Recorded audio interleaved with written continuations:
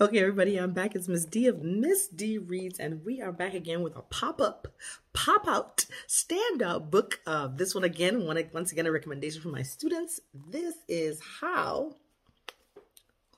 backward, I can never.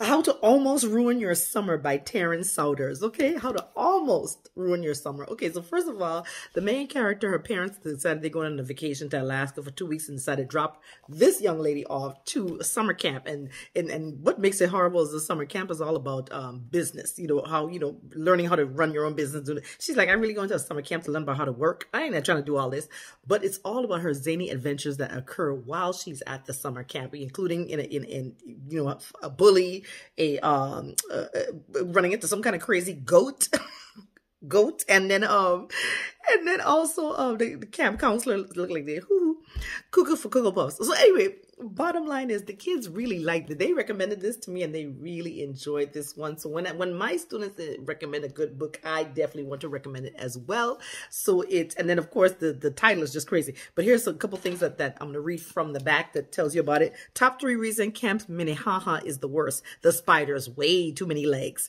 King Arthur, a rampaging goat intent on my destruction. And Victoria, aka the diva, an evil cabin maid obsessed with French beauty products and my humiliation. I mean, who wouldn't? I get it now why they like this book. So, all right. So I hope to see you guys very soon with yet another book in the Pop-Up, Pop-Out Standout series. And I will talk to you guys later. And please remember to keep on reading. Bye.